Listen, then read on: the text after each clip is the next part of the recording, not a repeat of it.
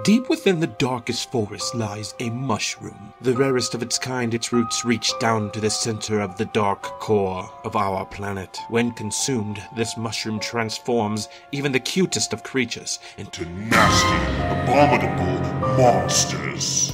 Hey guys, Haddy the creator here, creating something new to share with you. And as you just saw, we are going back into the Abomination forest. This time little Peppa Pig has wandered off, perhaps looking for a lost ball. And instead of finding a ball, he finds a mushroom and he eats it. I know I'm not the first one to do this, and I probably won't be the last, but I'm the best. Dang it, that's a little pretentious. I'm not the best, but I'm probably one of the good ones. So let's see what little Peppa turns into after nibbling on this abominable mushroom. So this time, instead of redrawing Peppa Pig, I just decided to grab one off of the internet. I thought this one would be funny because it's kind of excited and happy to see whatever it is, but it's not going to be cute. I promise you that. It's not going to be a cute thing. So there's the first sketch, and then for the second sketch, I want to kind of go off of this meme where Peppa has 4 eyes. If you flip its head, it has eyes on both sides of its head. So I thought it'd be fun to draw one with all 4 eyes and kind of a 3/4 view. In the meme, he only has one mouth right in the middle, but it kind of makes sense that she would have a mouth on both sides. And what kind of abomination would it be if it didn't have big old flailing wet tongues? Of course, I gotta get those in there. Some sharp teeth, and I think this one looks pretty cool too. In another one of these videos I did, I sketched out a few of them. I think it was the Yoda one. Somebody commented and asked why I didn't just draw them all out and have a few different versions. Well, the first reason why I didn't is because of time, but for this one, I like both sketches alright, and I think they're both different. One kind of pushes the boundaries more, so I'm going to draw them both up, and I'm going to take the first one first because it's kind of more like the original silhouette of the first Peppa the Pig, not really pushing the boundaries as far. I'm going to keep to the same coloring style and use the same colors, and colors for lines as well to kind of match the style of the first one, and then the second one I'm going to do more the style that I normally do with black lines and pen and ink style.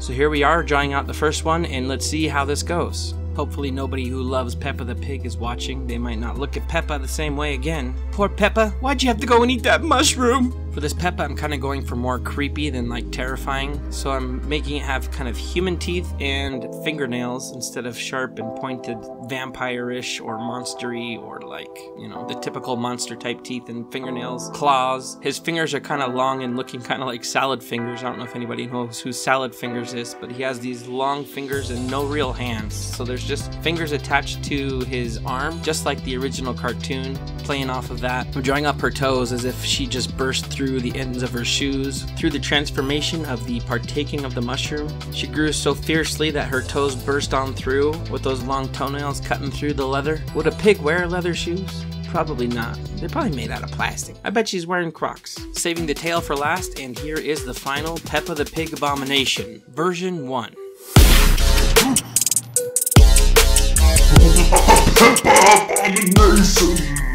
So I added a quick greenish glow and some odor lines because she is a pig, so she's gonna be stanky. I think it turned out pretty cool. It was a fun drawing.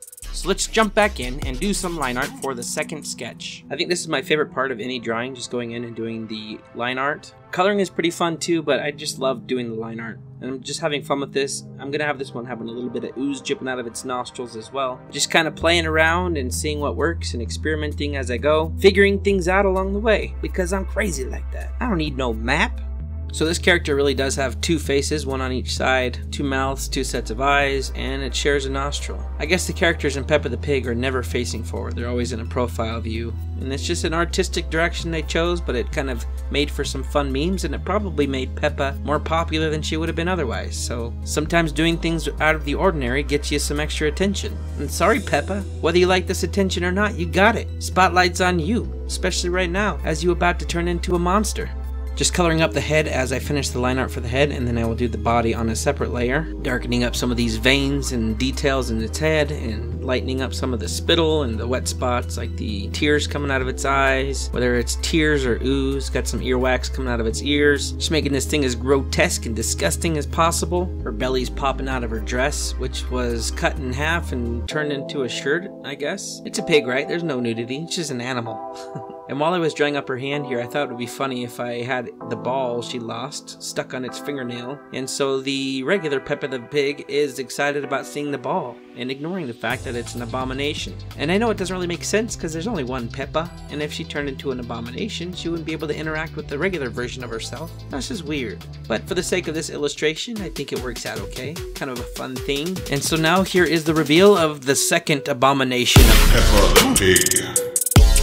This one turned out pretty fun, not as scary as I was hoping. I think it's alright, but I think I could have done it a little bit better. Maybe I'll try it again in the future. Here they are side by side. Vote on which one you think is better. I'm curious to see how people like the two different versions. You can vote by clicking on the little explanation mark up in the top right hand corner of this video, and then a poll will drop down. And choose which one you like on that one, number 1 or number 2. It would be awesome to hear your feedback.